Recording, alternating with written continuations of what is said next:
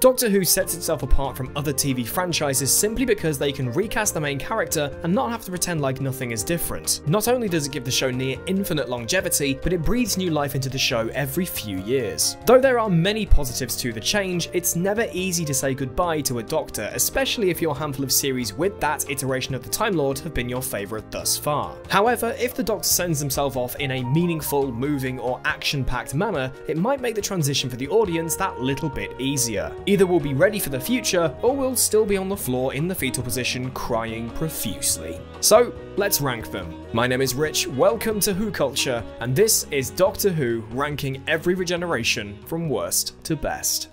Number 13, the 6th Doctor to the 7th Doctor. The Colin Baker era of Doctor Who was interesting. He was abrasive, violent, and the BBC One controller at the time, Michael Grade, put him on his hit list. When the 6th Doctor was fired from the show, the blood was bad. Real bad. So much so, when season 24 aired, Colin Baker did not return for his regeneration scene. Sylvester McCoy was cast, and he was all the production team had to play with when having the 6th Doctor regenerate into the 7th. So they stuck him in a curly blonde wig and had him face down. After the TARDIS crash lands, a beast waltzes in and rolls the Doctor over, who is suffering from a serious case of the glowy face and is definitely just Sylvester McCoy in a wig. The 6th Doctor didn't get a spectacular send-off whatsoever. Though he's not topping anyone's list of favourite Doctors, it's still a shame. Number 12, the War Doctor to the 9th Doctor. The 50th anniversary special, The Day of the Doctor, gave the hardcore crowd a ton of fan service to chew on. From the 12th Doctor's first appearance to Tom Baker finally reprising his role on screen, many fans were most excited to see John Hurt's War Doctor exit, not because he was bad, but because we all knew who he was about to regenerate into. Although Christopher Eccleston did not return for the special, there was this glimmer of hope that he might have shot something minute for this scene, but those hopes were rather far-fetched. Though the War Doctor had a fitting send-off, not seeing Eccleston in full was a shame, but it didn't stop the crowds cheering in those cinema screens during the special's first airing. Number 11, the 2nd Doctor to the 3rd Doctor. The second ever regeneration Doctor Who saw needed to outdo the first. Patrick Troughton was heading out and Jon Pertwee was coming in. After being sentenced to exile by his own people, the Doctor was also forced to regenerate, with the Time Lords choosing his appearance for him. This is, at the time of recording, the only regeneration we haven't fully seen happen. After a trippy kaleidoscopic sequence featuring multiple faces of Patrick Troughton, the Doctor giddily spins into a dark abyss. Only in Spearhead from Space do we see the Doctor on the other side of the regeneration. It was a strange exit for poor Patrick, but the fact we didn't see it happen might come into significance after the events of Series 12. Number 10, the 5th Doctor to the 6th Doctor. Keeping things trippy, 1984's The Caves of Androzani saw Peter Davison's 5th Doctor exit the show. Much like Patrick Troughton's regeneration, multiple visages are seen rotating around the dying Doctor's face, with the Master center screen demanding the Doctor dies. Of course, the Doctor regenerates into a new form, and we're given a perfect first impression of this new Doctor. Doctor? You're expecting someone else? Regeneration can be traumatic for both a Time Lord and their companions, and things weren't great for Peri. Not only was she insulted by a fresh Doctor, he proceeded to strangle her soon after. This didn't bode well for viewers continuing their loyalty to the show, as warming to a new Doctor might take a while. For some, they simply never did warm to Colin Baker's 6th Doctor.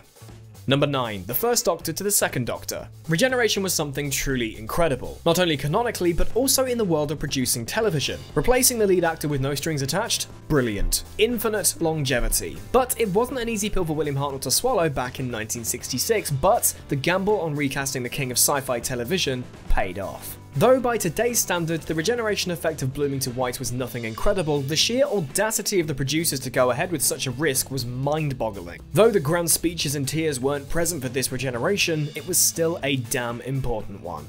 Number 8, the 7th Doctor to the 8th Doctor. Just to reaffirm that the events of the 1996 TV movie were indeed canon, Sylvester McCoy reprised his 7th Doctor role for the opening of the film, only to be gunned down by a gang in San Francisco's Chinatown. Whether the Doctor's regeneration was triggered due to the gunshot wounds or by the confused American surgeons trying to save him is still up for debate. After supposedly dying, Sylvester McCoy regenerated into Paul McGann in a hospital morgue drawer, which was done through strange face contorting from McCoy and some odd lightning effects. It certainly wasn't what we were used to, but they weren't rebooting the show into what we already knew. Also, the regeneration felt very passive on the Doctor's part, making it seem like he was just dead through the whole thing, which was just creepy.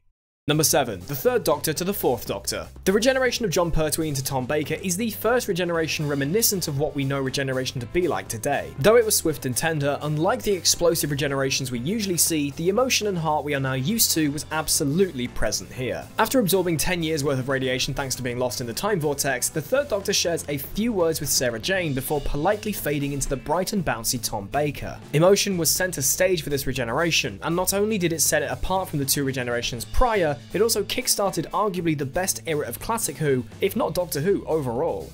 Number 6. The 12th Doctor to the 13th Doctor. After taking a hit from a Cyberman and refusing to regenerate for an entire Christmas special, Peter Capaldi's 12th Doctor stumbled back to the TARDIS. He then did what he did best: monologue. Although he was talking to himself as usual, technically he wasn't talking to this version of himself, but the next one. Never be cruel, never be cowardly, and never ever eat pears. A moving Capaldi speech was the best way to send off the character, as these monologues were the highlight of his tenure in the TARDIS. Laugh hard, run fast, be kind. These words show how this Doctor had come full circle. Capaldi's 12th Doctor began life as a grumpy old man, seemingly unable to show any compassion. But over the course of his 3 series, he learned to love and realised just how important it was. So much so, he made a big point of it being something his successor must keep in mind. It was a fitting and a moving send-off for arguably the most underrated Doctor in the New Who era. Number 5. The 8th Doctor to the War Doctor. Paul McGann's run as the Doctor up to this point wasn't all that vast. Though he had done multiple Big Finish audio dramas, he had never returned to the small screen as the Time Lord. However, during the lead up to the 50th anniversary special The Day of the Doctor, a short episode titled Night of the Doctor was commissioned and featured the eventual regeneration of Paul McGann's Doctor. After McGann unsuccessfully saves the pilot of a crashing spacecraft, the Sisterhood of Khan offer him a selection of potions from which he can choose what kind of person to regenerate into. He states that there is no need for a Doctor anymore and decides to regenerate into a warrior, John Hurt's War Doctor. Not only did it give McGann's Doctor a fitting end, it also connected the classic and modern eras of the show on screen. Also, we were just happy to see McGann portray his Doctor again. Though the movie wasn't great, he was. Number 4. The 10th Doctor to the 11th Doctor. David Tennant's 10th Doctor was hugely important to the reboot of the show. Though Christopher Eccleston's 9th Doctor got the ball rolling, Tennant solidified the foundations on which the continued future of the show was built. His tearful, explosive exit left fans in pieces, with even the Doctor himself getting emotional at his own regeneration. I Don't Want to Go kicked us all while we were down, and watching the beautiful coral TARDIS explode and fall apart was truly heart-wrenching. Though the energy of Matt Smith's 11th Doctor appearing kept us going for the next few minutes, leaving us on the edge of our seats, waiting with bated breath for Series 5 to eventually air.